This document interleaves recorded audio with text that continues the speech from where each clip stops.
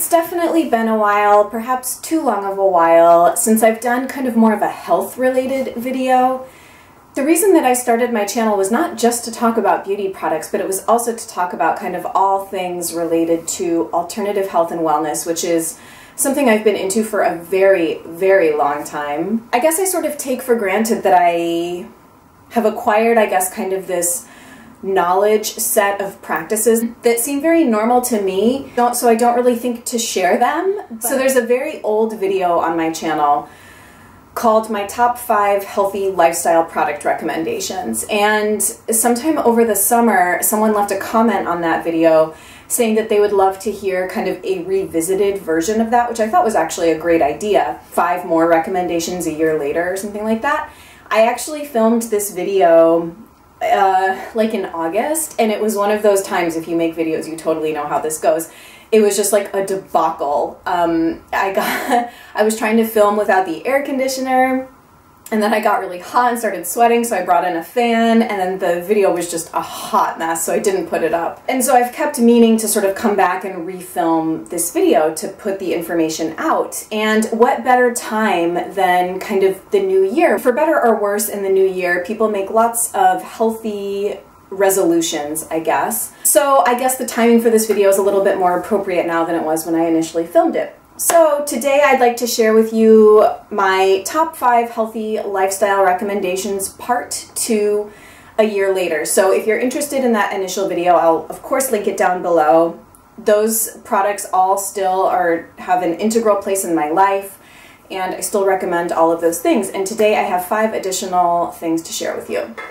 So the first thing on this list is loud and heavy, but it is cast iron skillets. Now, I'm sure a lot of you probably already use cast iron to cook in, but one of the biggest changes that I feel I made when I was kind of doing my green journey, it sounds like so cheesy, but when I was really kind of coming to this awareness about all of the ways that our lives are toxic, basically, I switched out lots of things in the kitchen because I felt like that was a very easy thing to switch.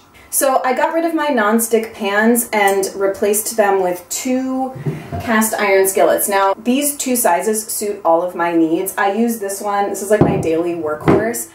I cook eggs in this, I heat up food in this, I saute vegetables in this if it's just like a single portion. And so the larger one I use for things like browning ground beef or sauteing like a lot of vegetables like cabbage or something. And that's kind of like the extent for what I use these for, but obviously they're extremely versatile. They can go in the oven, on the stovetop, all of that. I think that it's really, really important to switch out your cookware because it's something that you are using on a daily basis. I also have 2 aluminum pots, so I cook in aluminum. Aluminum or copper are the best thing to get for your pots, and it's a really important and pretty easy switch. You'll have these for life and they're not even that expensive.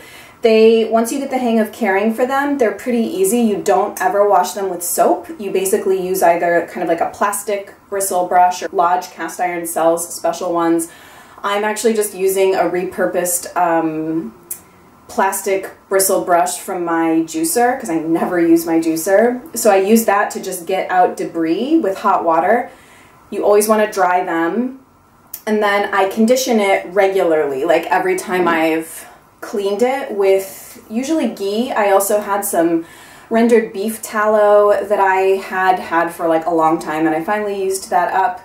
So now I just do like a scoop of ghee and rub it on the inside of the cast iron with either my hand or a paper towel, and it keeps it just nicely conditioned. They do become non-stick over time and develop like a patina. You can season them in the oven. I don't know why this is turning into like a video all about cast iron, but I'm a really, really big fan and proponent. So one other quick thing to slip in is that also related to sort of food preparation and storage, I could not live without my Pyrex glass storage. If you're still currently using any kind of like plastic Tupperware, I would highly recommend that you just get rid of all of it and invest in like a 12-piece Pyrex set and use that. Glass is definitely heavier, so it's not as transportable if you're taking food around.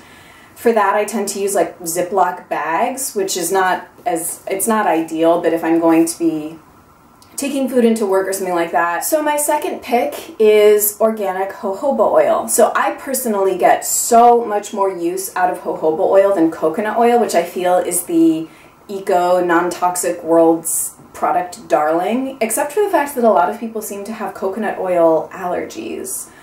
I don't, but I just don't seem to rely on coconut oil as much as I do jojoba oil. This is just such a multi-purpose product for me and I can't live without it.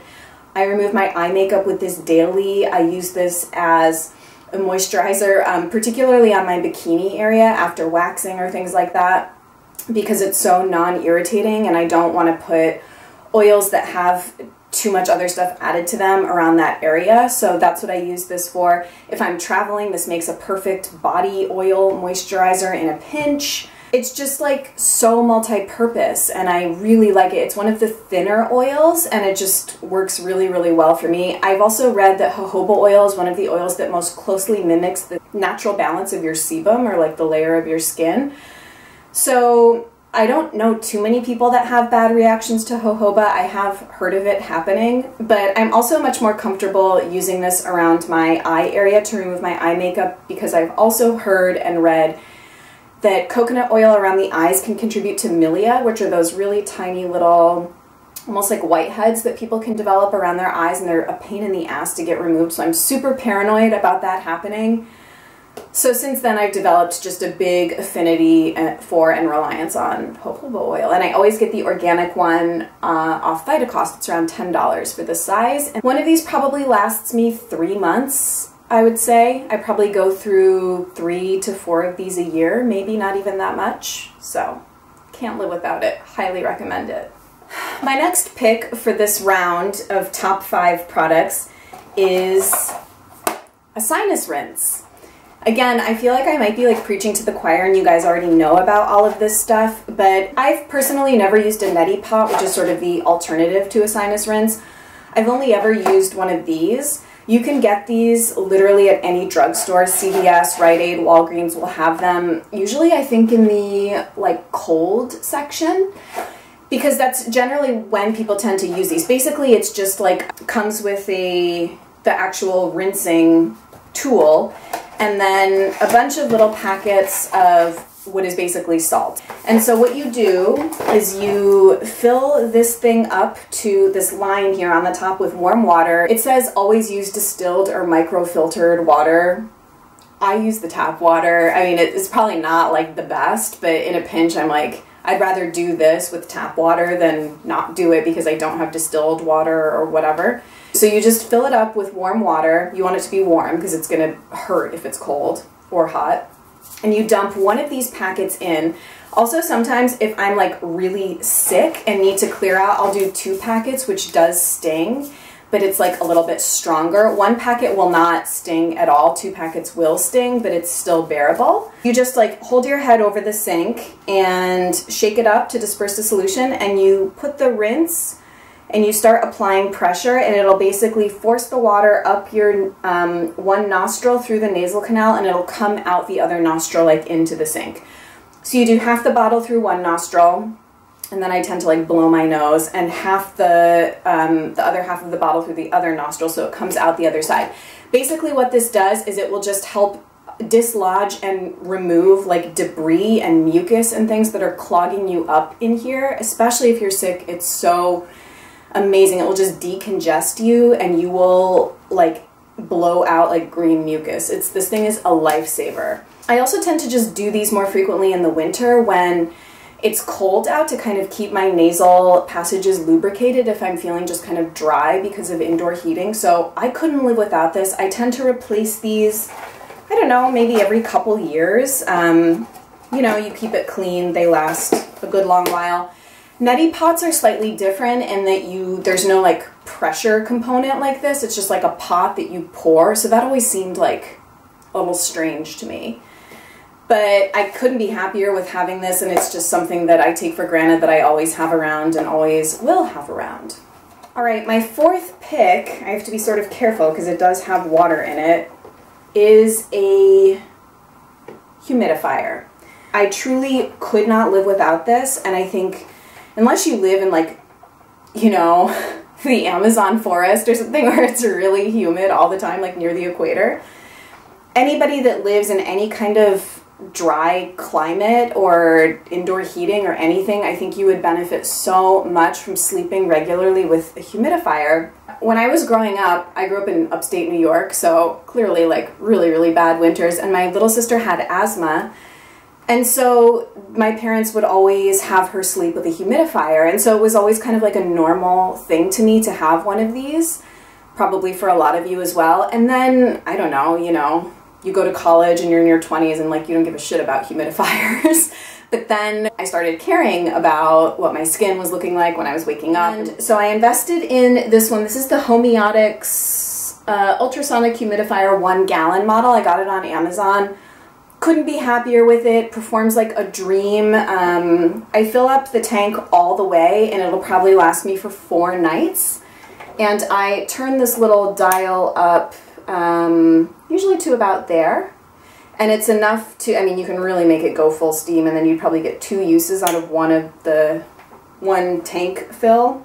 I can definitely tell when I'm traveling and I am not sleeping with a humidifier, or if I've forgotten to turn it on because I was like lazy and came home late or something like that, I can tell. So it's just a really integral part of my life now, and it also provides like a nice, very subtle little white noise. Not, I mean, it's a very, very low hum, but I find it kind of comforting. I'm one of those people that enjoys like the sound of the dryer going, or thunderstorms to fall asleep to, like stuff like that. I also just realized that it got quite dark in here, so I think the sun is now coming back. I really need to get studio lights.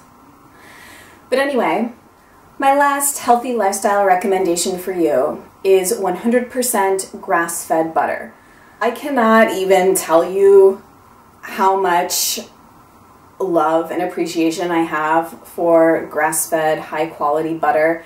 The brand I always get is Kerrygold, just because I can get it at Whole Foods, but if you have like a local dairy near you and they're making like raw milk butter from pastured cows or anything like that, any kind of high-quality butter that's made from pastured animals, I personally consider a health food, but this is because I am a traditional foodist, or I try and practice traditional food principles in my life. This is like a narrative for another video that I promise I will do at some point. I really sort of feel like my life changed in a very profound way when I dropped a lot of my kind of mainstream traditional dieting beliefs and adopted a much more kind of like traditional foods, whole foods, non-restrictive approach to food. So just as like a quick personal anecdote, I had a very, very long history of disordered eating from my mid-teens through mid to late 20s. And I can say that that part of my life is completely behind me now. I don't even recognize that person. And butter was like an integral part of coming out of that way of being and becoming someone that's just very happy and content and enjoys food and doesn't have mental anxieties about it. This is getting like kind of really personal, but the reason why I think butter is so important is because when people have, this is just all my personal opinion too, by the way, it's not like medical advice or like scientifically grounded in anything, this is just my perspective. When people have food hang-ups or kind of moral attachments to food, like food is good, food is bad, I'm gonna have a cheat day, or people that crave sugar a lot. I used to crave like peanut butter constantly, or cereal, or like sweets and cakes and things like that. My personal opinion, at least from my experience, is that this was because I was not getting enough fat, particularly animal fat, and I know that that will probably be controversial to say because a lot of people in the eco-beauty world are vegan or vegan leaning, and it's just not a philosophy that personally worked for me in any capacity. When I started more regularly eating high quality animal fat, like my food cravings changed, the way that I ate changed, everything changed. It really like changed my life in this like very profound way. It's not even hyperbolic. It just didn't happen overnight, but over the period of a couple years, I feel like my body sort of reset. And I eat butter every single day. I really have internalized that it's a health food, and it's helped me in just a lot of ways. I Never thought that I would be someone that like doesn't have a sweet tooth or doesn't crave sugar or could contain myself around having sweets in the house, and it's just like not the person that I am anymore. I'm kind of much more balanced, I guess, and not neurotic about what I eat, which is, if any of you have ever struggled with food neuroses, then you know that it's just kind of like a mental prison. And so to be free of that is just like, I feel like a new person. So if you're curious to hear me like talk more about traditional foods or my past with like all of that stuff, I think I have enough distance from it now to be able to talk about it a little bit more candidly and personally. So if that's something that you would be interested in hearing more about, definitely do let me know in the comments. So I definitely rambled a little more than I was intending to, but I hope you guys enjoyed hearing these healthy lifestyle product picks. Give this video a thumbs up if you liked it or you'd like to see me do more kind of healthy living, alternative lifestyle sorts of things. If you have particular suggestions or things you'd like to see or hear me talk about, I'm always soliciting feedback and ideas. If you have given me a recommendation and I haven't yet executed it, please just know that I do keep a bank of all of your ideas, and they're things that I'm always kind of planning and thinking about, and I intend for you to see them eventually. Thank you guys so much for watching. Take good care, and I'll see you really soon. Bye.